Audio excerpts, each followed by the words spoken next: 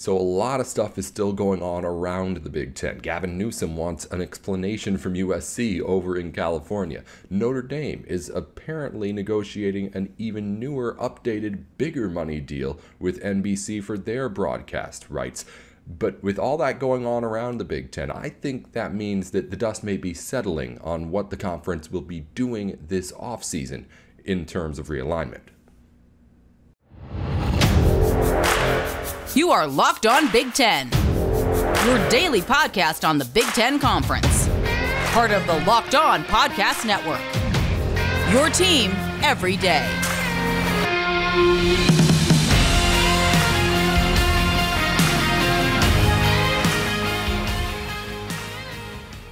Listening into Locked On Big Ten alongside Matt Sheehan, I'm Nate Dickinson. Thank you as always for making us your first listen every weekday.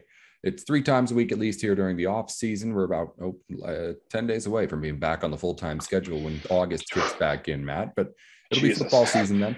It'll be football season then. We got plenty to do to start previewing that. But we're going with some more off the field stuff. This has been popular in this off season here with stuff going on around the Big Ten.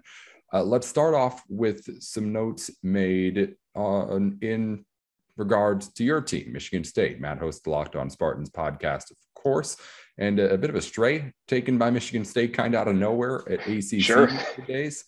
It was Pitt coach Pat Narduzzi came out and said if not only Kenny Pickett had been in that game, Pitt would have won, but even if just the backup had made it to the end of the game, Pitt would have won that game.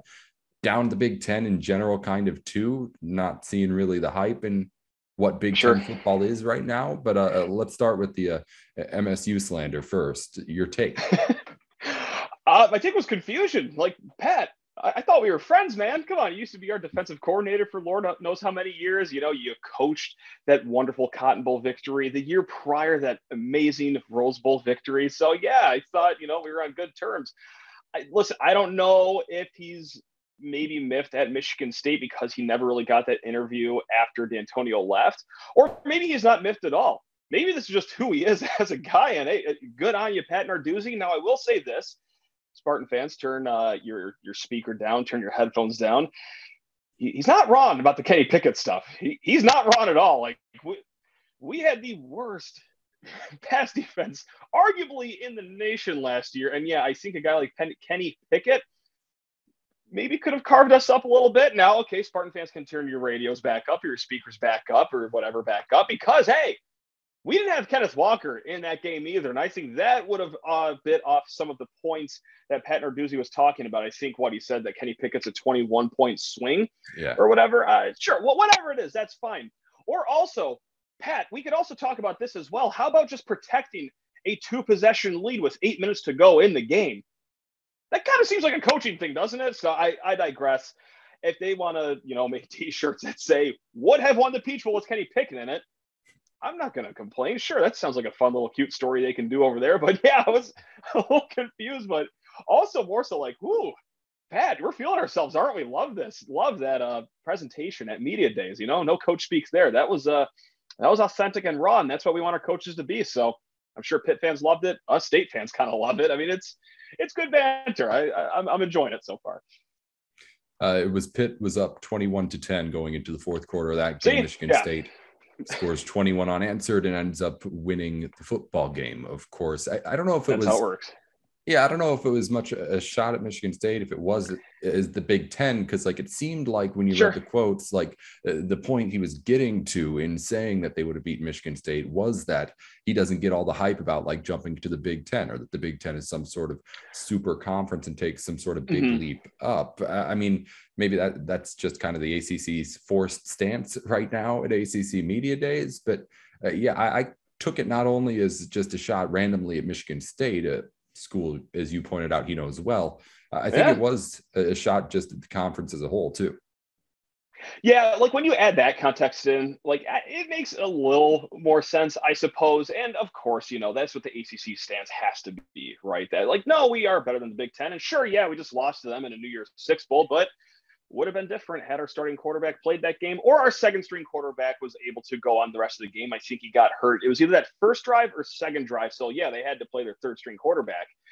Now, listen, I'm not going to, talk the semantics or the analytics about what their backup quarterback could have done that game, because I don't know.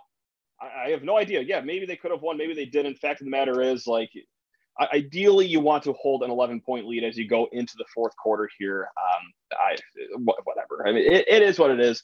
Like I said, like, I'm not punching the air over here. Like, I'm not reading the Narduzzi quotes and being like, oh, F him. Like, I think it's more so fun. I don't speak for every MSU fan. I think some kind of took it personal, but like, I'm like, you know what?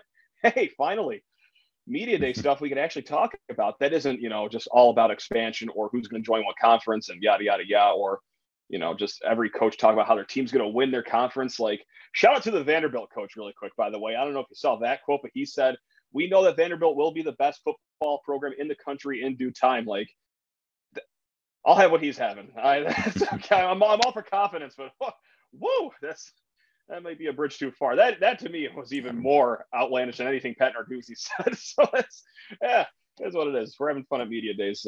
Finally, it's fun. I mean, in due time, that's he's not wrong. He's in due.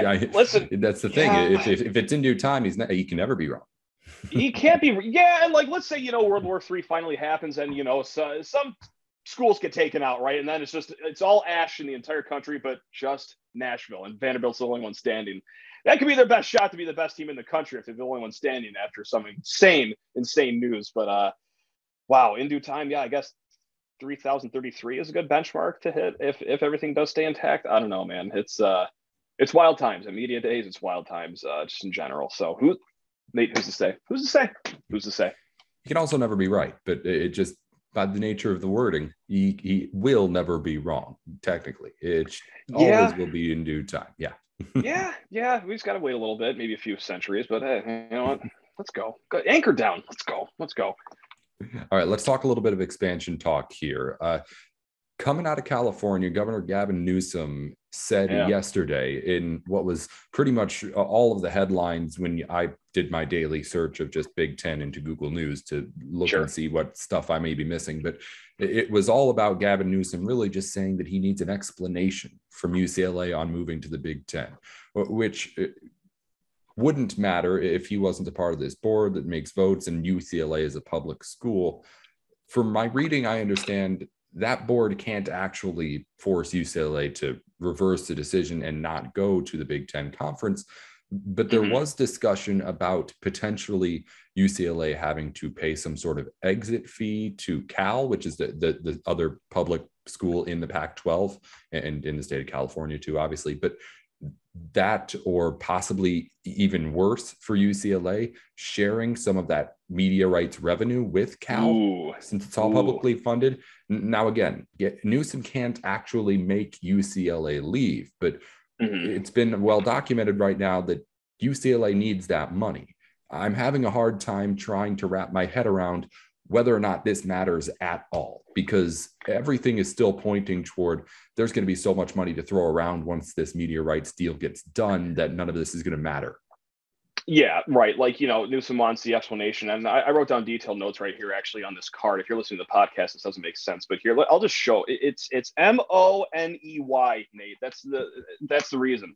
Money. Like, okay, you want to throw us an exit fee? Like, name your price. Like, as long as it isn't like in the billions, like, okay, well, gladly pay it. Now, that is a fascinating caveat if they actually do have to revenue share, oddly enough, with the other state schools, even though, well, clearly they're not in the Big Ten. So, like, that, if that happens, like, that will be a fascinating wrinkle, and that might, cause a hiccup here or there. But just like you said, like, how much can they actually really do? How much of this is just not political theater all the way as we know it, but, political sketch comedy, if you will. Just a step below that. Like, you got to go through all the checks and balances, go through the list, governor's got to act, angry, even though I can't do anything, but it is what it is. I mean, they're gone.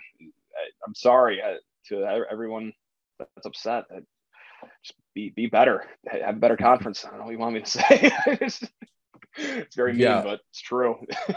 I mean, the point he put out is that it's a public school. The responsibility is to the public and the students first. So I think it was they'll have to, he said, prove that this is beneficial to students and student athletes, and how that's going to make that jump. Again, he can't make them not go. So at the end of the day, I'm still very much on the side of, again, once the bag comes in, none of this, all of this is going to be such minuscule numbers compared to what everyone else is pouring out. Again, if it's some sort of share of money, then maybe that gets a little hairy for UCLA. But I still think that ends up being a minor problem in what is going to be just a huge success in this move for UCLA and USC to come to the Big Ten. I don't see any way that isn't the case, just because, I mean, and it can't be.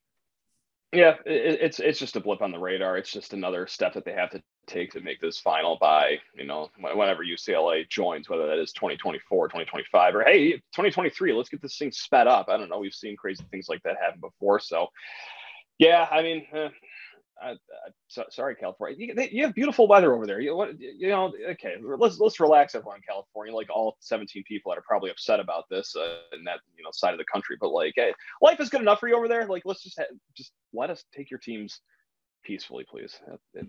If I could just loft that out there, I'm sure that'll fix everything. I think I just solved it, Nate. How about that?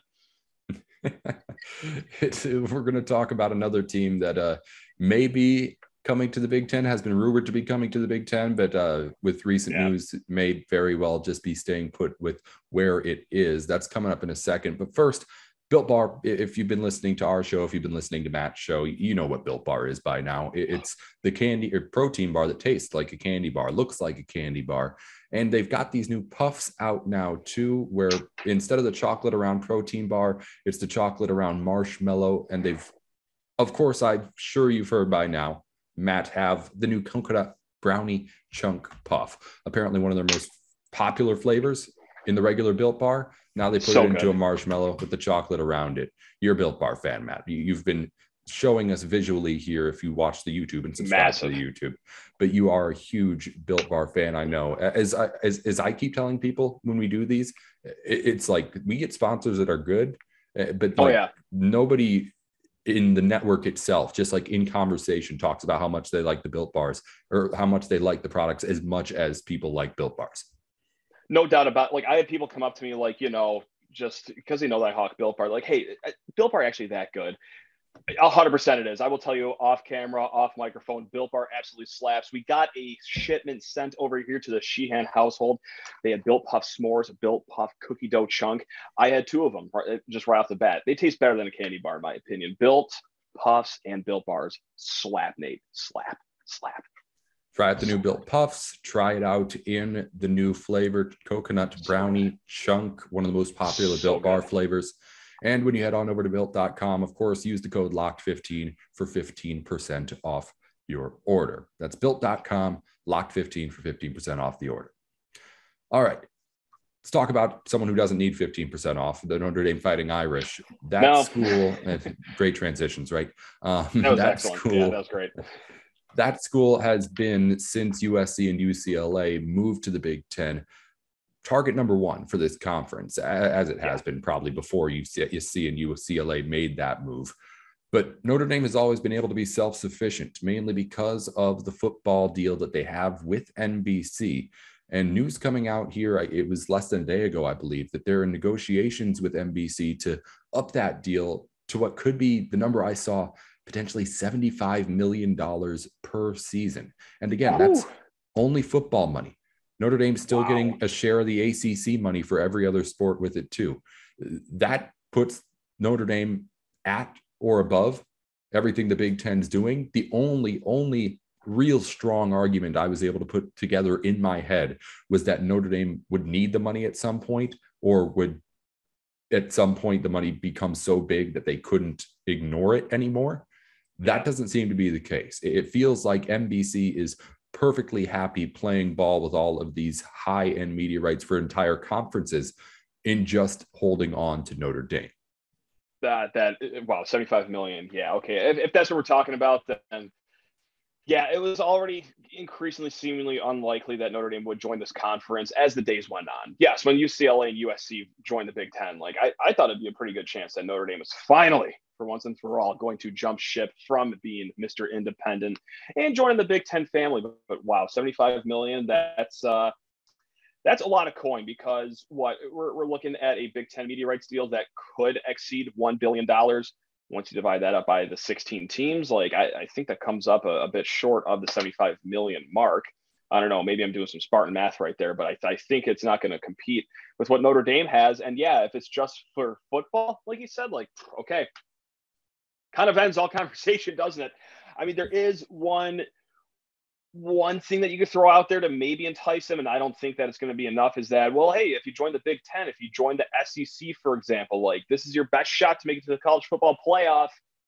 I don't even know if that's necessarily true, though, because, you know, they could still do what they do, make their own schedules, still go 11-1, 12-0, and it's going to be enough to make a college football playoff, probably more years than not, I would imagine. So I don't even know if that's a viable argument at this point. So I think, once again, for the, I want to say 12th time in the last 30 years, the conversation of Notre Dame joining the Big Ten, case open, case closed. We'll see you all again in 4 years to have this conversation, I imagine, because it's death, taxes, and talk about Notre Dame joining the Big Ten, and only for them to not actually do it. So thank you for what you do, Notre Dame. You got the attention you were looking for, as you do once every Olympic cycle, seemingly. So they just can't stop winning in the news headline making department, Nate.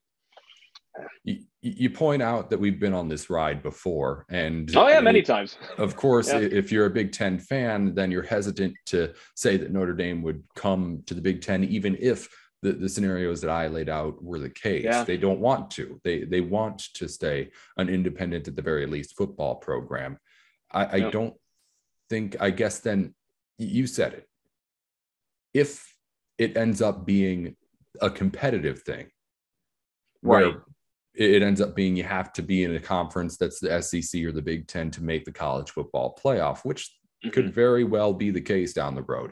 That's not something that's happening right away, of course. Notre Dame still feels perfectly happy picking their own schedule and trying to build up a college football resume that way. It's worked for them in the past. So it's not unfeasible that it wouldn't keep working. I do think that the book is closed now. If they're going into these deals with NBC or even going into negotiations, I think at least for this year, then we're done talking about it, which I do think, and I'm interested to hear what you think too, means that the Big Ten is done at least for this year too, which I was leaning anywho, but I think that, again, Notre Dame is the domino that has to fall before anything else. And I think this is that domino falling on the side of no. I think you're bang on with that. Yeah, I think it was either going to be Notre Dame or no one else, or Notre Dame and a friend. I don't think it was going to be two other teams. Like, it was, everyone had their theories, right? Like, Washington, Oregon could be next, or Stanford and Oregon could be next, for example, or hey, let's get North Carolina out of the ACC and then we'll borrow Stanford from the. I mean, yeah, it all comes down to Notre Dame, and the dust is kind of settled for now. The only thing that could reopen this book, I think, for Notre Dame to join the Big Ten is, a media rights deal expires, but, Big Ten is about to lock theirs up for X amount of years. Or I think what would be interesting too, and this goes back to can they make the college football playoff as an independent argument, is if we ever get to just 4 big conferences, right? Because the Big 12 is kind of, still there. They're going to be a fun conference. They are a Power 5 conference still. Pac-12 hanging on, they're still a Power 5 conference. ACC, they're obviously still a Power 5 conference. So you have 5 conferences, okay? So there's no set in stone. All right, let's take the best 4 teams from all 4 conferences, and there's our college football playoff. So if there's ever a merger between any of those outlying conferences, then maybe Notre Dame will feel pressure. But again, it's money, man. Money talks, and if NBC is throwing you $75 million, do you even care at that point? Do you even care? And really, is the college football playoff even going to say Notre Dame, they had a really good year? We got to make sure we keep the Irish out, though, so we can have Arizona State, who just won the Pac-12 in the. Oh, come on, let's be adults about this. That still might not even be enough. So it's just very minuscule percentage, but yeah, that's all I got for you. I mean, man. It was after a pandemic. It is while you're seeing everybody else get all sorts of money, but maybe it was still a little bit foolish of me to think that Notre Dame, of all schools, would be struggling to cash the checks and all sorts of things like that. So if it's not going to be a money thing, which it seems like now, is not and will not ever still be a problem for Notre Dame. It's going to have to be some sort of thing that affects the competitive nature on the field and the ability to compete at a national stage, which so far through the BCS, through the start of this college football playoff, Notre Dame has been able to survive and thrive doing its own thing. Mm-hmm. No doubt about it. I mean, they're not going to slow down anytime soon. Marcus Freeman's got a great recruiting class going on down in South Bend as well. But yeah, it's fool me once, shame on you. Fool me twice, shame on me. Fool me like for the 13th time, as I really thought that this would be finally the time Notre Dame joined a conference. I don't even know what to say. I guess I'm just a big clown, but I will do it all over again in 4 to 5 years, probably. I will not learn from my previous mistakes. I will think that Notre Dame will join a conference probably in 2027 sounds about right. So every lesson I learned will be out of my memory bank by then. Can't wait for it, Dave. Can't wait. Yeah, it'll have to be, again, a change to the college football landscape. Yeah. But again, I think maybe the best way to put it is this is easily the closest we've gotten to Notre Dame joining a conference, and still easily very far away from Notre Dame actually joining a conference. But still, it's changing, and I think it's not going to stop trending toward a Notre Dame team having to join a conference at some point. But again, it's going to have to show up on the field, because the off the field stuff Notre Dame's got covered. No doubt about it. Sure. Mm-hmm. Yep. No doubt about it. Yep. NBC money talks. That Peacock money talks, Nate. So, woo. Wow. Good on you, Irish. Go get them, I guess. So, I mean, I guess we think then we're done adding teams for now. It'll be 14 Big Ten teams for this season. You mentioned before, I would not be surprised to see if USC and UCLA can get out of the deal with the Pac-12 even sooner than the projected. It was 24, 25, I think, the year that they're supposed to get in here. But anywho, I would see him trying to get back up there. But I think this is what the Big Ten looks like, at least for the immediate future. Yeah. So I guess that's it. But yeah, I think that there is a small percentage though for its next year. Maybe it's just a 10% percentage, but yeah, I think that there always is going to be that outlying chance that it could be next year. I don't know. Stay tuned when the Big Ten finally gets rid of divisions too. I cannot wait for that as well, whether that is 2023 or we got to wait till 2024. So that's a nice little undercard story right there for us Big Ten fans in this whole chaos. So, wow. What a fun summer, Nate, man. Yeah, it's been an eventful summer for sure. It's been fun. It's been fun. Matt Sheehan's the host of Locked On Spartans every single weekday during the season, at least 3 times a week during these summer months when the kids are away from school. He'll be back on the show, well, again, 3 times next week as he has been this week. What's been going on over at Locked On Spartans? Well, we got to rip Pat Narduzzi a new one on Monday, no doubt about that. But no, it's you know what, we had so much fun with recruiting in June for official visits, and now those kids aren't actually picking Michigan State, so it's kind of really gone south here. But we're trying to keep a smile on our face, Nate, because you got to get through the summer somehow. And if it's not going to be the good decisions of 17 and 18-year-old children, it's got to be something else. So we like to mix it up with some mailbag questions here. So games just need to start, Nate. That's what needs to happen. They're coming. I'm dying over here.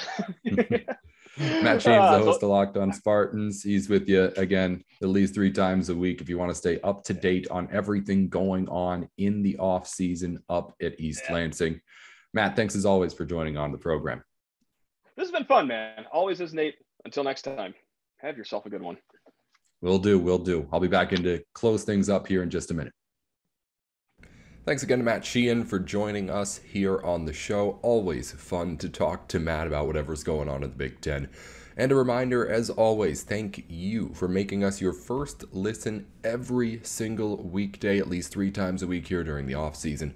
As always, follow us wherever it is you're listening to the podcast right now. If you like watching the podcast, you can do so on YouTube. It's Locked On Big Ten, Locked On Big 10 on YouTube and wherever you find your podcasts. Of course, be sure to give us a subscription and a follow or whatever it is on whatever platform it is that you're consuming the content. Really does help us out here over at Locked On a whole lot. Let's get into some news here before we leave for the day. Not a whole lot going on as far as Big Ten news. We talked about a lot of it with Matt, but Pat Narduzzi actually did speak again since the last time we talked to him. More on that in just a second. In other Big Ten news of players leaving the Big Ten. Big Ten softball and Michigan softballs. Hannah Carson, a second-team All-Big Ten selection behind the plate last season, is now headed to the SEC. She'll be joining the LSU Tigers on their softball roster for the next season. In other news, Big Ten Media Days next week on Tuesday and Wednesday. We talked to Jacob Root about it yesterday, and the schedule for coaches is out. It's going to be 15-minute chunks with individual coaches. Last time slots of the day, in case things go over, are for the most interesting candidates. Day 1 will end with Michigan's Jim Harbaugh. Day 2, you may have guessed it, will end with Ohio State's Ryan Day. So that's at least a little bit of a look at the schedule if you want to know when your specific coach is speaking. His 15-minute time slot available online with all the others. And finally, I mentioned Pat Narduzzi speaking up yet again, and not exactly apologizing for what he said yesterday, but I'll just read the exact quote. Of course, he got some backlash after the comments we mentioned with Matt on Michigan State and the Big Ten. He said, quote, "How about the teams that are getting better? I think Pittsburgh is getting better, so we'll start there again. Anytime you get..." And then he said, "I've coached in the Big Ten for 8 years, so I know it. I don't know the SEC, so I'm not going to claim I've never coached in the SEC, but I do know the Big Ten. I feel very confident, and again, it's not being arrogant. It's just kind of knowing the landscape and knowing what we played against in the Peach Bowl. Just would have liked to have our backup quarterback play the whole game." So, again, on 3 where this is reported, said, continuing, Narduzzi believes he's not disrespecting the Big Ten or Mel Tucker's squad. He's just that confident in Pittsburgh and the ACC. He said, quote, "There's no disrespect to the Big Ten or Michigan State. It's just about Pitt and about the ACC. Again, that's all I can tell you. I think ACC football is really, really good." And that's really the comment there that I was trying to get across. I understand. This is the time to promote ACC football and Pitt football at the ACC Media Days. Just seems really, really weird that such a clear shot at Michigan State and the Big Ten was taken there by a former Big Ten assistant coach in Pat Narduzzi. He probably didn't mean it as such a direct shot at the Big Ten, but there's definitely something there.